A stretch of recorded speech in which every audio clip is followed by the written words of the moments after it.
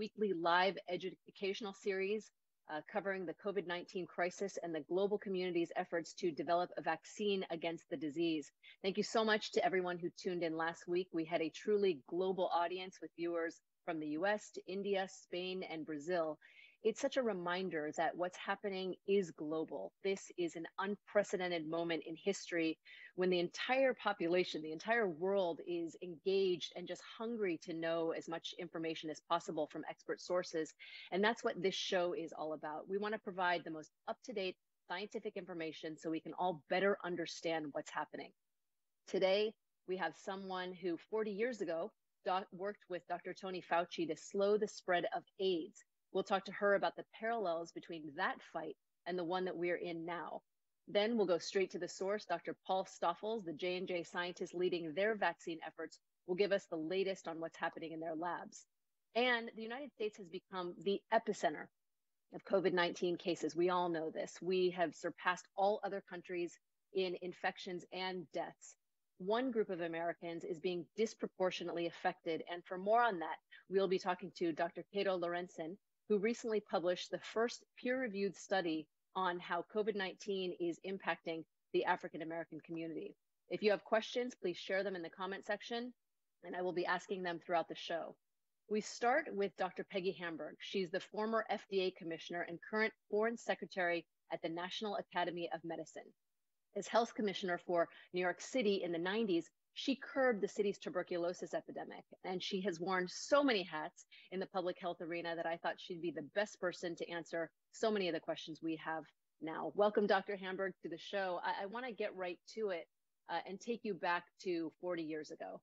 Even though I was quite young at the time, I will never forget the images of the AIDS epidemic. And in those early days, HIV, like COVID-19, was spreading among individuals who appeared to be asymptomatic. You worked with Dr. Fauci to help slow the spread of AIDS.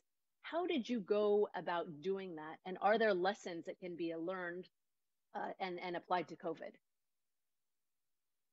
There are lessons to be learned, and I think it gives us reason for optimism. Certainly, no one expected the HIV epidemic to emerge. In truth, when I was a medical student, I learned that the era of infectious diseases was more or less behind us because of the advent of antibiotics and vaccines. And then we watched this mysterious disease emerge, taking the lives of previously healthy young adults.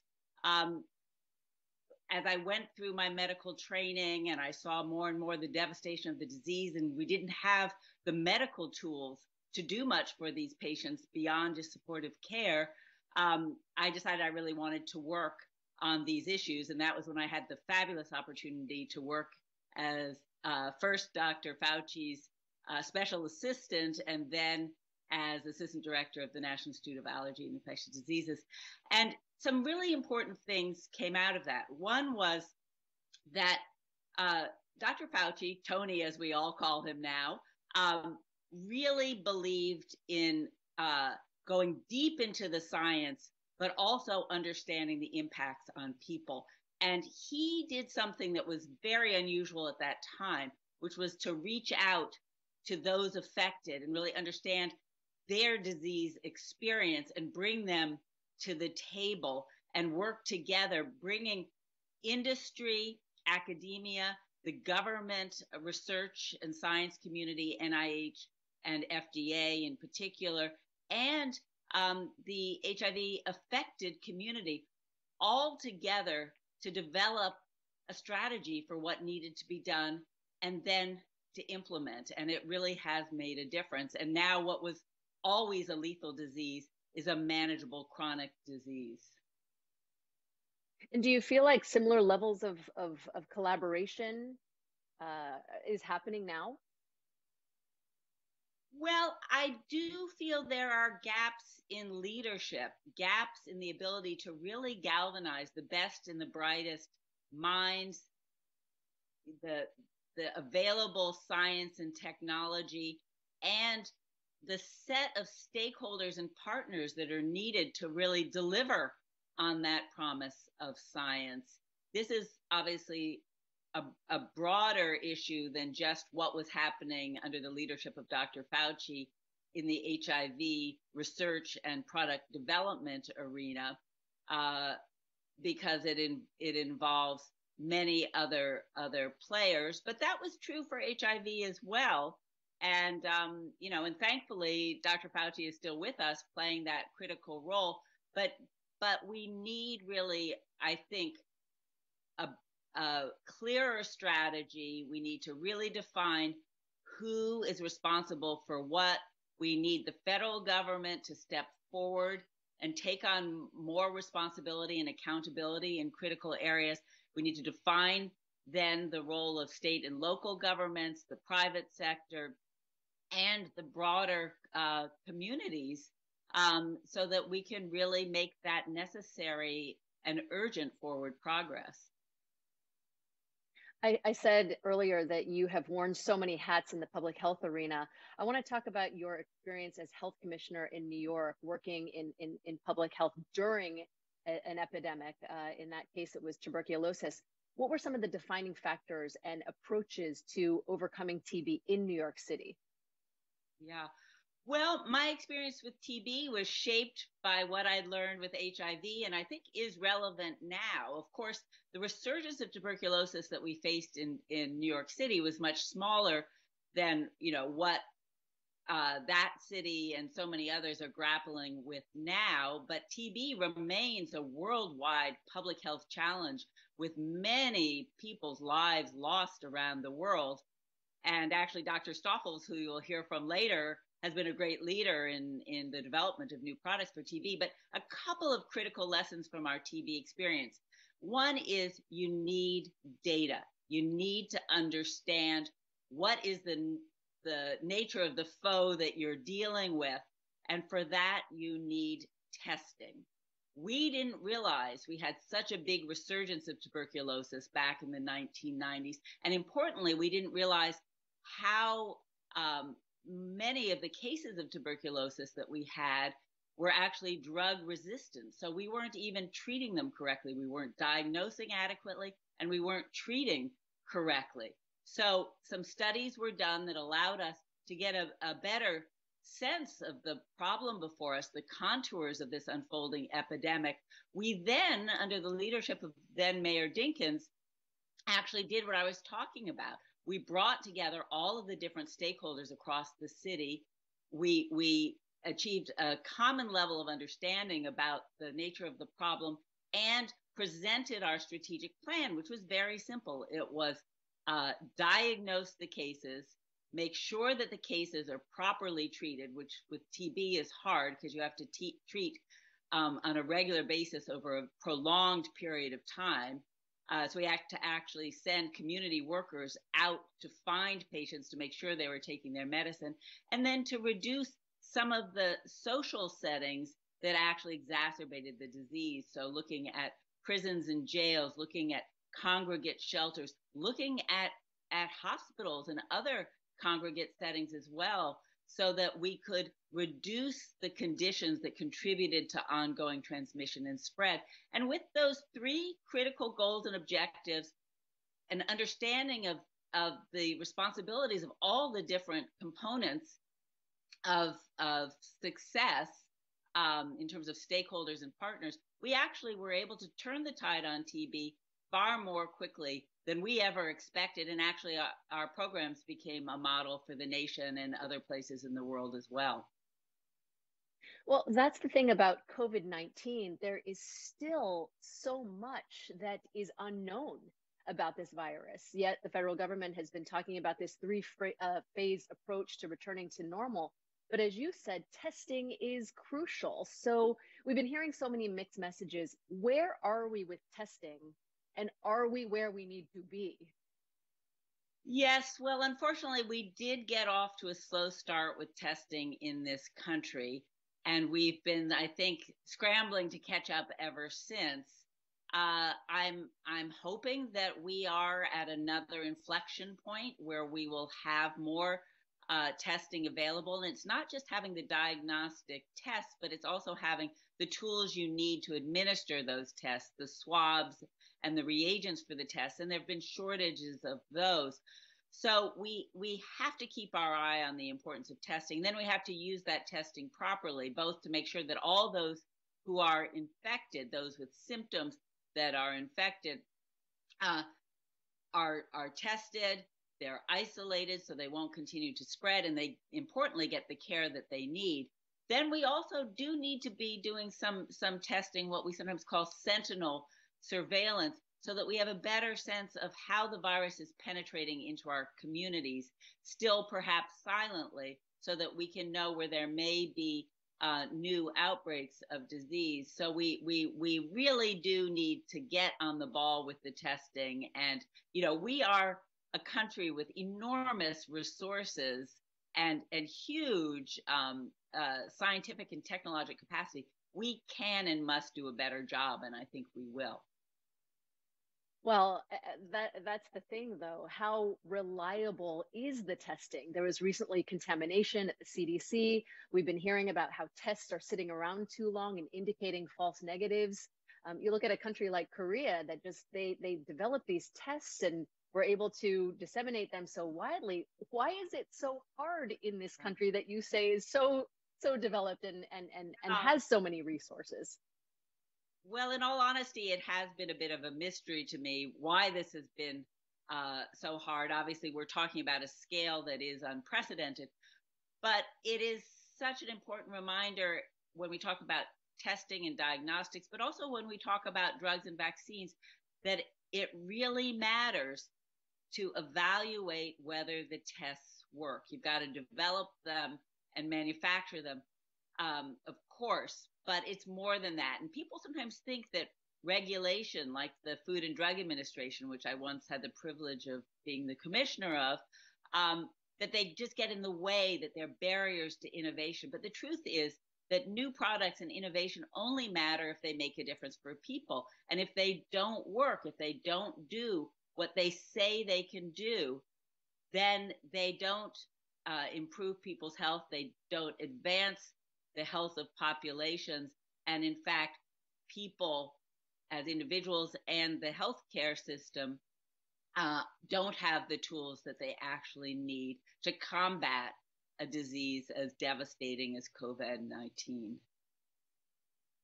Dr. Hamburg, I have a question from a viewer on Facebook who asks, is the COVID-19 crisis phenotype similar to HIV in that it will change constantly, and therefore developing one universal vaccine is wishful thinking?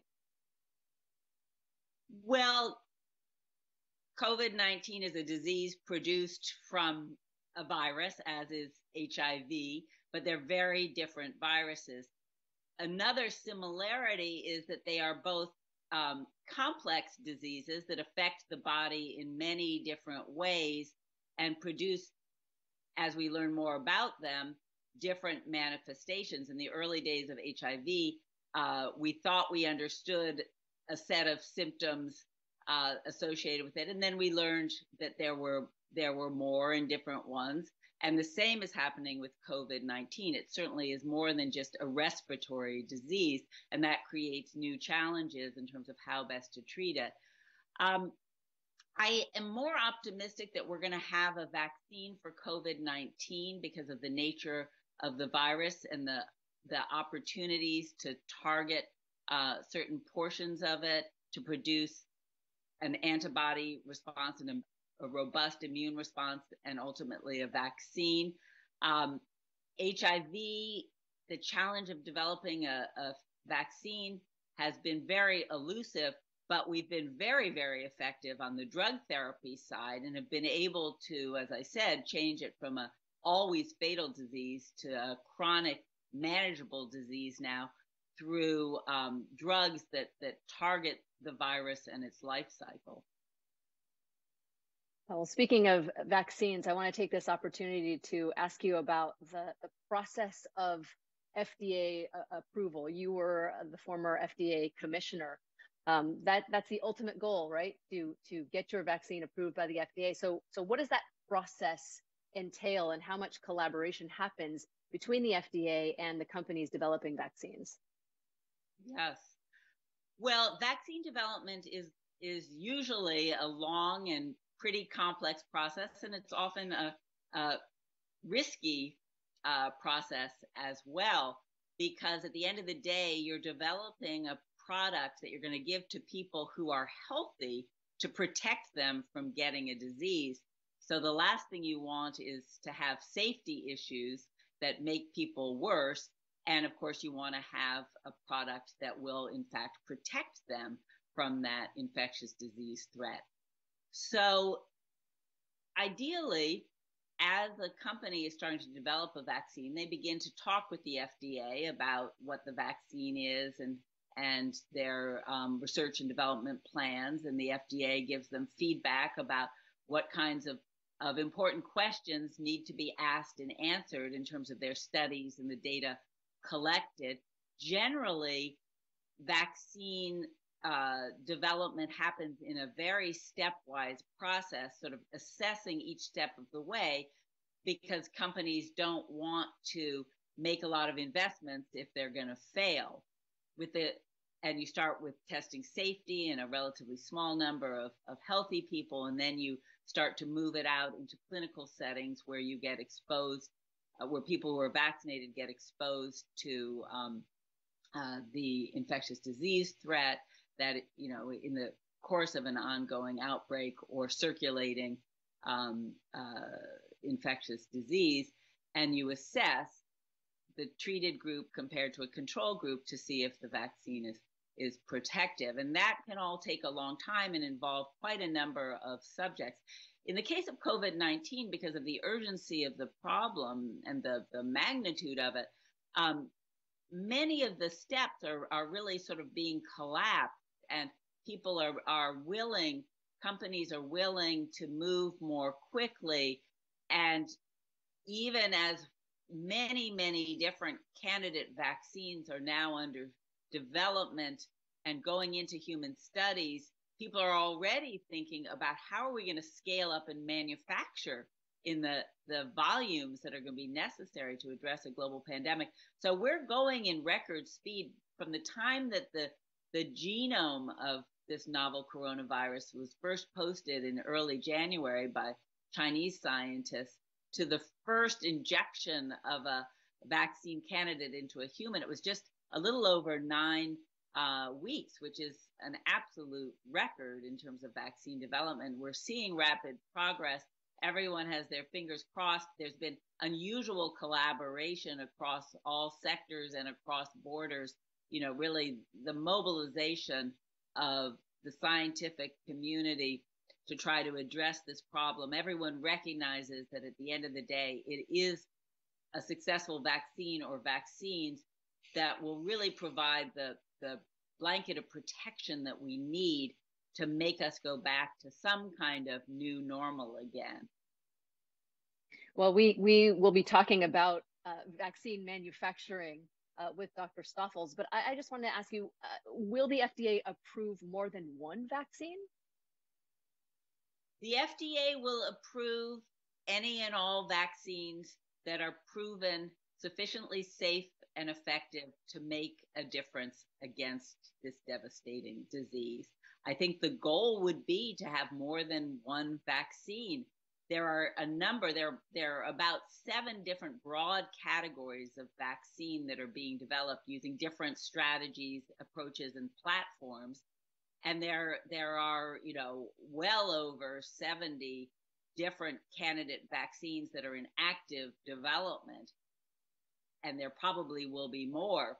So out of that pool, we all hope that there will be some options and that there may be some different strategies, and that we may also learn in the process of these vaccine development efforts more about new, better ways to make vaccines for the future as well. Well, the FDA has a big job ahead of it. Dr. Hamburg, thank you so much for your expert insights. Now, in case you're just joining us, thank you. In case you're just joining us, I'm Lisa Ling, and this is The Road to a Vaccine, a weekly exploration of the COVID-19 crisis and the global community's efforts to develop a vaccine against the disease. I want to remind you to ask your questions in the comment section, and I will try to get to as many as possible. And now for Vaccines 101, which is a deeper dive into the basics of the vaccine process. Last week, we talked about what it takes to get a vaccine to clinic. Today, we're talking about how a vaccine gets manufactured. Earlier today, I went directly to the source. Dr. Paul Stoffels, who's in Belgium and is J&J's vice chairman and chief scientific officer, is going to tell us more about what's happening in the labs right now. So Dr. Stoffels, you and your teams are working around the clock to get a potential COVID vaccine to patients as soon as possible, but you're also trying to upscale the manufacturing. Why is it important to do these things in parallel, particularly as it relates to this COVID vaccine? Well, as we all know, COVID is global and affects all the people in the world. There is almost no region not affected.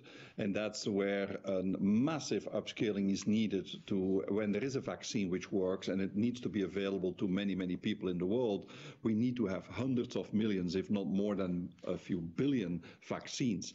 And that's where upscaling and the preparation for upscaling is very, very important, that it started now to be ready when the vaccine is ready from the clinical trials. So you start upscaling the manufacturing even before the vaccine is ready? Well, we start the vaccine upscaling at the moment while we only know that it works in animals. We have not tested it yet in humans. That will start in September.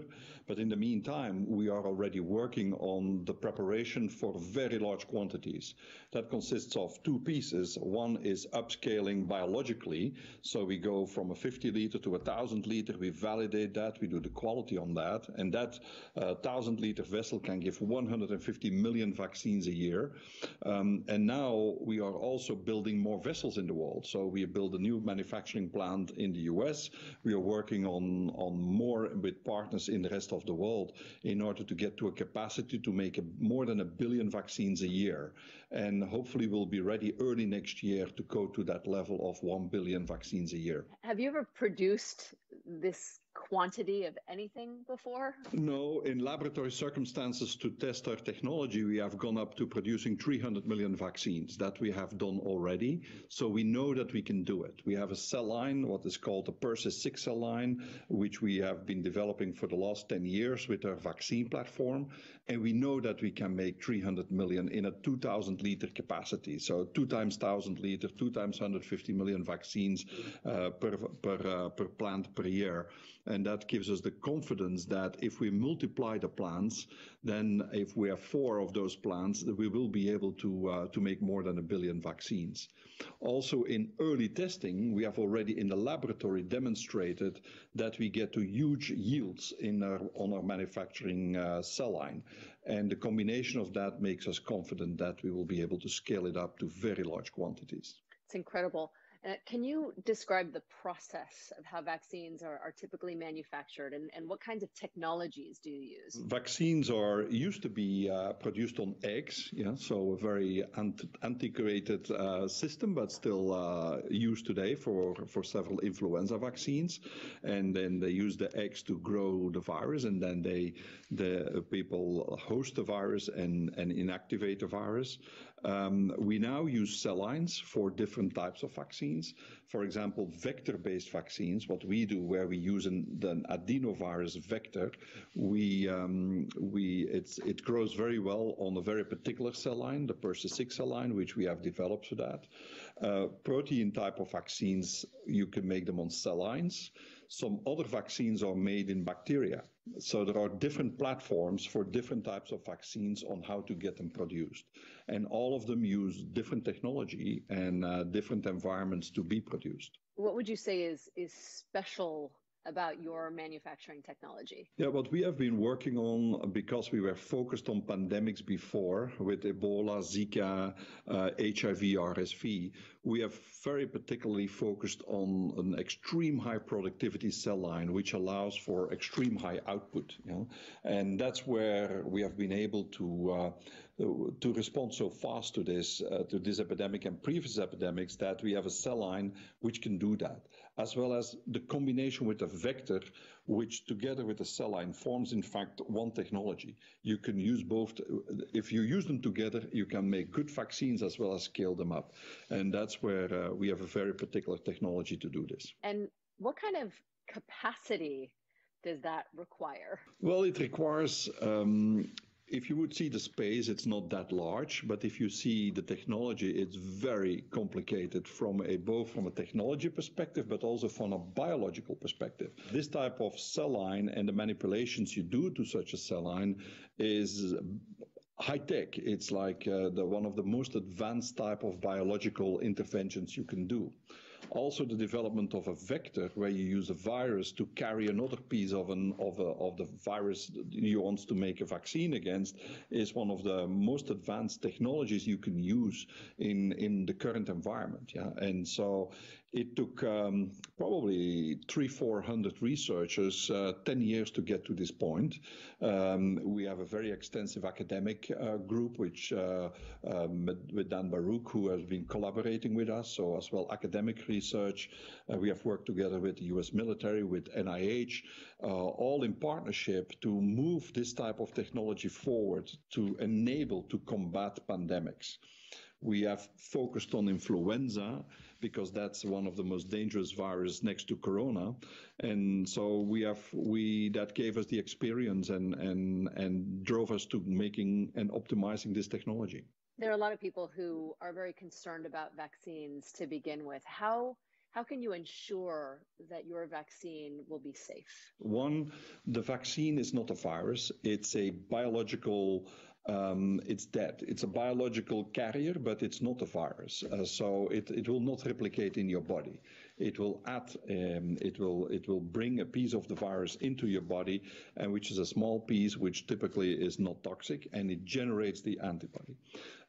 Second, we have tested this vaccine technology in 4 or 5 different diseases already, and we vaccinated up to now, recently added another 10,000 people, so we have now 60,000 people who have been vaccinated with technology already, with minimal side effects. Overall, vaccines are probably the most effective way to prevent diseases. And I know very many people are scared from vaccines, but vaccines prevent today many diseases from your childhood, measles, mumps, rubella, hepatitis now, all types of diseases are out of our life because of a vaccine. And so vaccine has been one of the most important technologies to bring the life to where we are today, only in eliminating diseases from our society.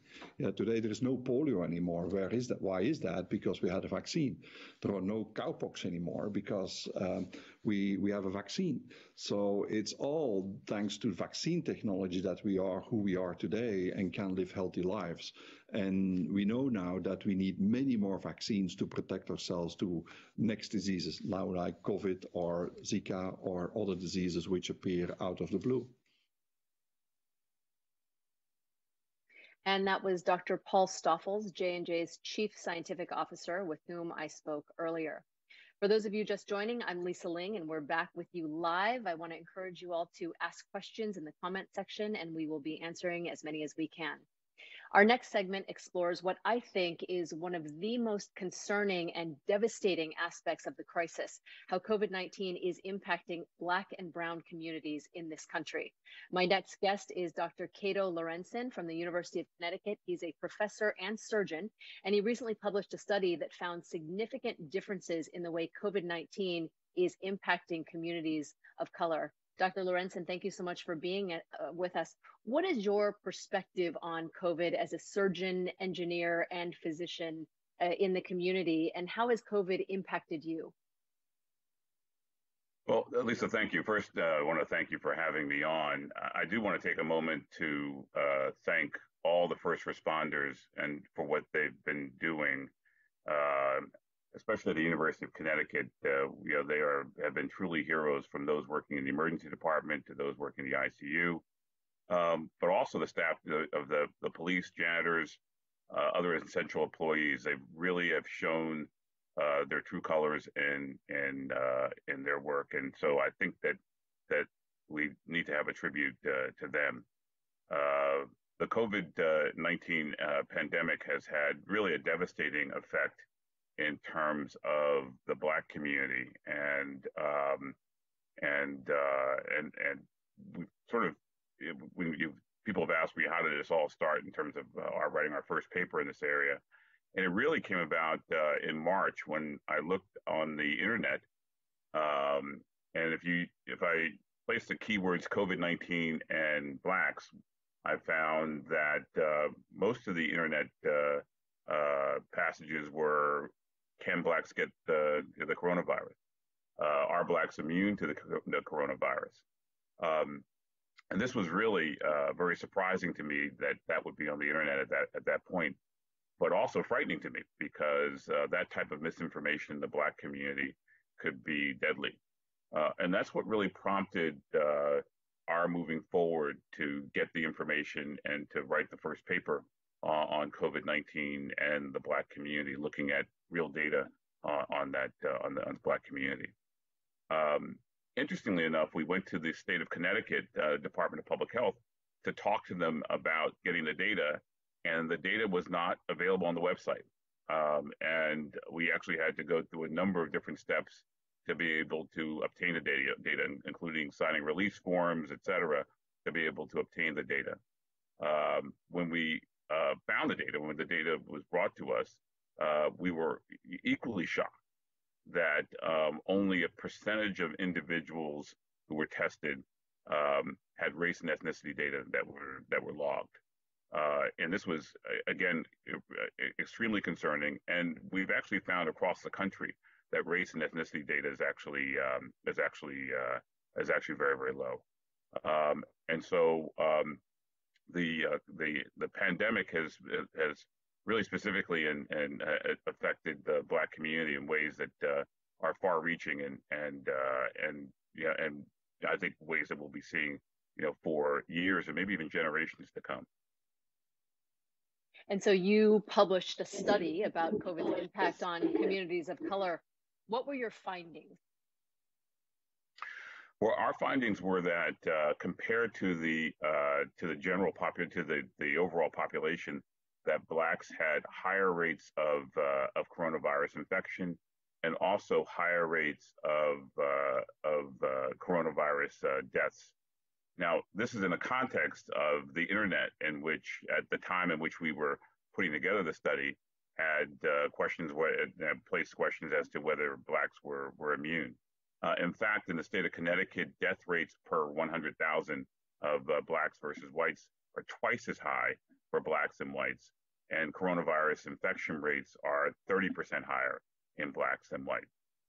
And we're seeing this, of course, across the country now. It's been reported after our paper, it's been reported across the country that other centers and other sites and other hotspots are having these sorts of rates. So it was actually the opposite, your findings, of what you initially saw on the internet, that Blacks had immunity. Did you expect to find the results that you did in your study?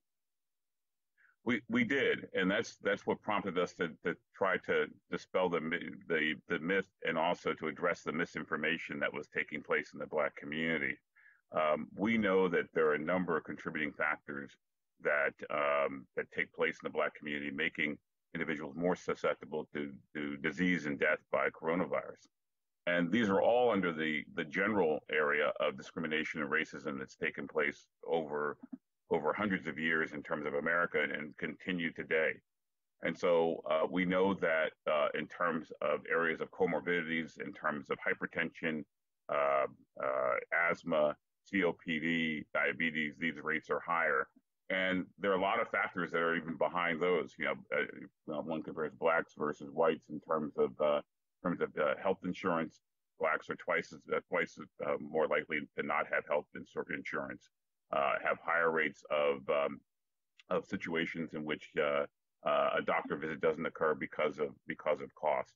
And so we know that in terms of housing, the history of housing discrimination has taken place in America has been going on for over 100 years. And in fact, the last anti-housing discrimination laws were actually passed in the 1990s, if you believe it, 1990s. And so in terms of housing that has areas such as food and proper food, proper groceries, proper medical supplies, these are low in the Black community. And also, of course, we know that in terms of the concept of the essential worker, and work that can't be done at home. There are higher rates of blacks who cannot work at home and cannot be sheltered in place, and are working in outside the home during this period of time, and working in hazardous positions. I saw one quote that 60% of nurses' aides in nursing homes, which of course they're hot spots in and of themselves. 60% of nurses' aides working in nursing homes are Black, and so this provides another level of concern. And of course, with the misinformation about coronavirus, and that misinformation goes on even now in terms of what the proper protection is and whether one should shelter in place or not shelter in place. It creates an environment in which it can be an environment for disaster for the Black community. You're talking about some of these just devastating systematic challenges in communities of color, but from a health perspective, why are African Americans at a higher risk to severe infection with COVID? Well, again, I think that one is, of course, is that this is a disease that feeds upon comorbidities, and those comorbidities are there. It's a disease that is highly contagious, and so those situations in which one is in an environment where one can contract the disease, and Blacks are placed in that environment, whether one's a bus driver, janitor, one's in one of these essential positions in which one has to be present, places individuals in locations that these things that these diseases can be contracted. And so it's very, very important. And I guess the third, of course, is that what we see now in the state of Connecticut, for instance, I think it was quoted that 8% of individuals who are white they test positive. Over 30% of individuals who are Black are testing positive. And it's what we know is that the level of testing in the Black community that's taking place is not sufficient. And we still see the institutional discrimination still taking place, where Blacks are not being adequately tested, and when they are tested, they're actually they're found to have coronavirus at a much higher rate. So these are all contributing factors that take place that actually creates an environment where coronavirus is high in the Black community. Dr. Laurencin, I have a question from Michelle from LinkedIn who asks, you mentioned a lack of demographic data. How did you get reliable data to draw such confident conclusions? Well, the first is that we were persistent in there are three answers. One is that we were persistent in demanding. And so I actually spoke directly with the chief medical examiner for the state of Connecticut and asked for the data and said and made it very clear how important it was. Some of the data didn't have race and ethnicity. I asked that we get that data in terms of that. And in fact, for race and ethnicity, for deaths from coronavirus in the state, we actually have a fairly high percentage. But the other part of the answer is that for the cases, we still have issues in terms of data on coronavirus cases by race and ethnicity.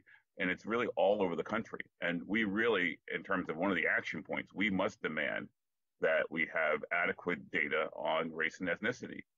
We know that diseases such as HIV that start everywhere and start in a number of different communities end up being concentrated in the black and brown communities. In fact, over 60% of all new HIV cases each year are in Blacks and Latinos right now. So we know that this is what happens in the Black and brown communities, and so having that data is important. The last segment talked about HIV and some parallels. There are parallels. In 1981, the first paper on HIV came out. It wasn't until 2 years later that race and ethnicity data was reported for HIV. And we lost valuable time understanding the changes that are taking place in terms of HIV moving from predominantly a white community to the Black community. And so we don't want to make the same type of mistake again. And so I think having adequate data to track it now and to track it in the future is very important. Rebecca from LinkedIn is asking a question that I was about to ask you. your study was conducted in the United States, but do you believe there would be a variation in these ethnic disparities overseas? Is it happening overseas as well? For example, in the UK or other parts of Europe? Yes, what we're seeing is that these same types of disparities are taking place in the UK.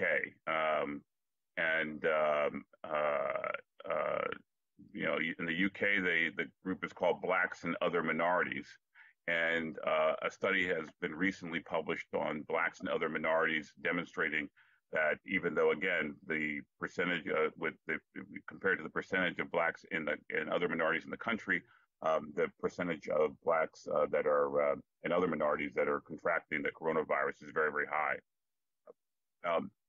Interestingly, when we talk about the fact that they examine the numbers of individuals, a major point was the first 9 or 10 individuals in the UK who died of coronavirus in terms of health workers were all minority.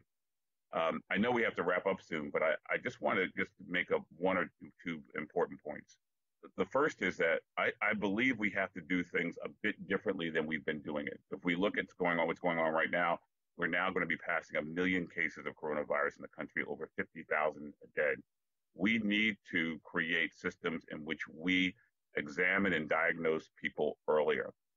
There's a famous study in Shenzhen, China, in which they actually looked at the tracer work and found 55 people who were asymptomatic with coronavirus.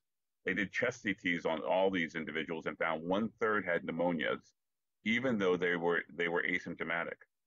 And they advocated early treatment. And when they did, people got out of the hospital setting very early, and none went on ventilators. In New York City, over 90% of individuals who go on a ventilator actually die. And so we need to do everything we can to avoid individuals going onto a ventilator. And we need to, especially if there's capacity, we need to have early admissions, even with people who are asymptomatic or minimally symptomatic, to allow individuals to be able to be treated and to avoid the complications taking place. And Dr. Laurencin, I just have to ask you, do you have any solutions or advice for communities that may be more susceptible about how to proactively seek help? Well, I think there are three things. One is that I think it's very, very important that information flow better. And while having this information is great in terms of going out, a number of individuals in the Black community won't be watching this. And so we have to have directed, targeted information provided to Black communities in terms of the coronavirus. And number two is that nationally, we've got to decide where we're going in terms of the coronavirus. On one hand, we've got shelter in place. On the other hand, we've got the beaches are open. And so we've got to really have a real national policy in terms of how we're going to be able to combat the coronavirus and move forward and make sure that's in the community. Third is that we need to have adequate testing. The testing in the Black community is very, very poor, and we need to make sure that testing is available to those in the Black community. Remember, many of the ways in which one gets tested, going to their primary care doctor with symptoms and getting a slip to get tested, won't occur in the Black community with lower amounts of access to healthcare, lower amounts of insurance that's there. So we have to create solutions. And then lastly, as I mentioned earlier, I think we have to do things a bit differently. We have to do tracer technology. You have to use tracer technology to trace those that the first degrees of those after infection. We have to provide early treatment. Early treatment is so important, even with a pop-up tent hospitals, with early treatment to be able to prevent the types of complications that we're seeing from coronavirus and the death rates that we're seeing in the Black community. Dr. Laurencin, thank you so much. It's so important to have your voice in this. And I want to let you know, I've been told that J&J is working on some treatment options for the population you've been studying, and we'll be discussing more of that on this show in future episodes. So keep submitting your questions at jnj.com/road-to-a-vaccine, and we'll be answering more on Tuesday next week live on another episode. Now, it's often the most difficult times that bring out the best in us. So I wanted to highlight a few everyday heroes who are making a difference in their communities. So before we go, check out the short video, and thanks so much to our guests and to everyone for watching.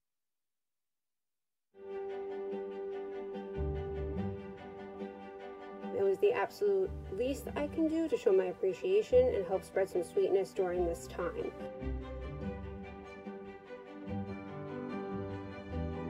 We really wanted to get involved to give back to the people that are putting their lives at risk for us.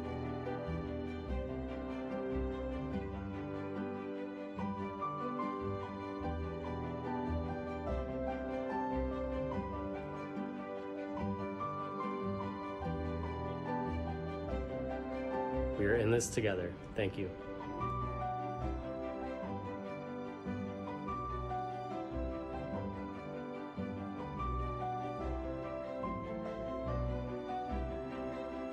The fact that there's so many hardworking people just going to work, we wanted to be sure to show them how much we really appreciated them doing everything they can.